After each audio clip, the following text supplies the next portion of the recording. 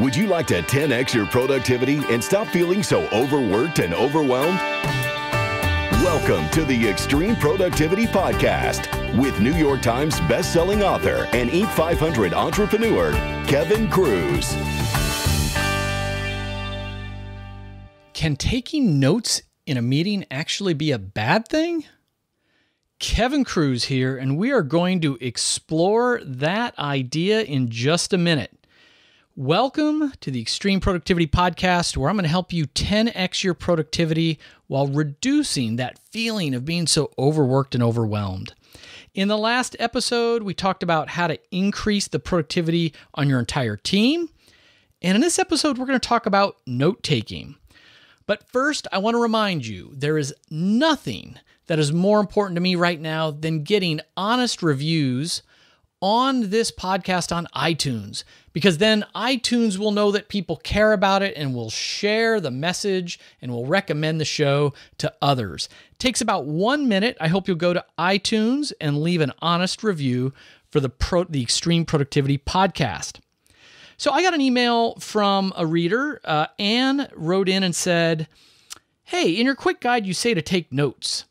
And this is something I've noticed is very much out of style, in that I see so many executives here not taking notes. Almost like taking notes is a flag that you're not executive material. I'm personally working on taking less notes, so only capturing what I actually really need. Thoughts on that, Anne?" So Anne, I gotta admit, I was a little shocked. I had never heard of taking notes being a bad thing inside of an organization. I never heard anyone suggest that note-taking could be a sign of not being executive material. And as I thought about it, I mean, it's true that I think I remembered reading a biography about Bill Gates, and he never took notes in meetings. And they say it's because he's got a photographic memory and he's just so smart he doesn't need to. And I've been around some CEOs and one billionaire I remember. They didn't take notes themselves, but they had an assistant that just followed them around like a puppy dog with a notebook. And the assistant was just scribbling everything down everywhere they went. But you know, I've worked with dozens of Fortune 500 CEOs and C-level leaders, probably, over 100 entrepreneurs, over 100 millionaires, and they all take notes. I mean, most of them will carry a physical notebook, as I do. I like the Moleskine notebook, the paper-based notebook. A lot of people are now taking notes on iPads or their smartphone, which I don't think is as good. But I am kind of surprised. I don't know what the culture is or what kind of company you work in. But I will say this, as I'm trying to relate a little bit.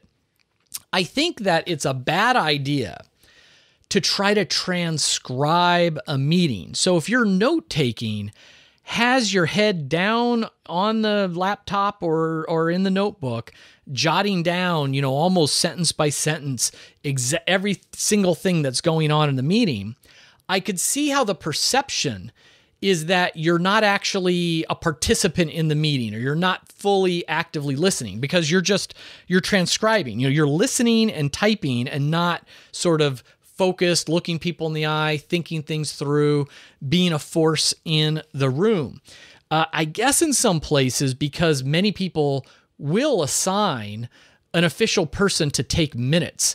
If it's a board meeting, that will be, the official secretary or the secretary's assistant. And so, maybe you don't want to cast yourself as the role of note-taking assistant. But that's the only thing. I mean, I'm just trying to understand how it could be a bad thing. I think when you say that you want to focus on only capturing what you really need, yes, I mean, that's the right way to take notes. For myself, on a phone call or in a meeting, I'm always writing the date and place of the meeting and who else is in the meeting. And there's a lot of times when I think it's important to go back, sometimes looking back, 3 months ago, 6 months ago, a year ago, and jogging your memory. Hey, was that person in the room when we had that conversation or not? Didn't we bring this up on that date or not? So a lot of times it just holds people accountable. And I can remember, Richard Branson, billionaire, everybody loves Richard Branson. He says his notebook is the number one tool, number one key to him building Virgin Brands. So, anybody who thinks taking notes is a bad thing, I think just point to Richard's success as a counter argument. But I remember Richard Branson makes that point that he holds people accountable by taking notes from every meeting. Now, in addition to date, place, and people, I really only do 4 things. I will jot down key points, like a key decision that is made or a key argument that someone is making, and I'll put a little asterisk. So an asterisk and not the full sentence, just like, kind of chopped up English shorthand to what the key point is. If I have something I need to do, like it's a task, a follow-up item, I will write a little open box, like an empty checkbox, and then the item that I need to do. And later I will immediately transfer that to my calendar, but I'll scan for the boxes and move those items into my calendar. Now, if someone in the meeting, we've picked a date, something is due by a certain date, or we've agreed to meet again on a certain date, I'll jot that down with a little circle next to it. So circle to me means a calendar item. And then last, if there's something sort of urgent, that I need to take action on, I will put an exclamation point, like the real key 1 or 2 things I need to do or I'm going to be in trouble, or the most important thing for me to do as a result of this meeting. I'll put an exclamation point. But in general, it's really just jotting down with little, bullets or asterisks or arrows, like here's the key points in a meeting.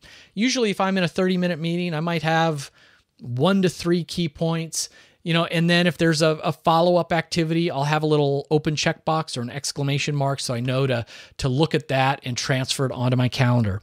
But that's it. And I would encourage you, you show the way, you be the change agent. There's no shame in being a note taker and carrying a notebook, but make sure you're not doing it in a way where you're transcribing word for word. Just jot down what you need. So I hope everybody enjoyed that quick clarification on note-taking in business in your organization. I hope you'll visit kevinkruse.com when you get a chance to sign up for my weekly newsletter so you can keep getting tips and advice once a week. I won't pound you more than that. kevinkruse.com. Until next week, remember, master your minutes to master your life.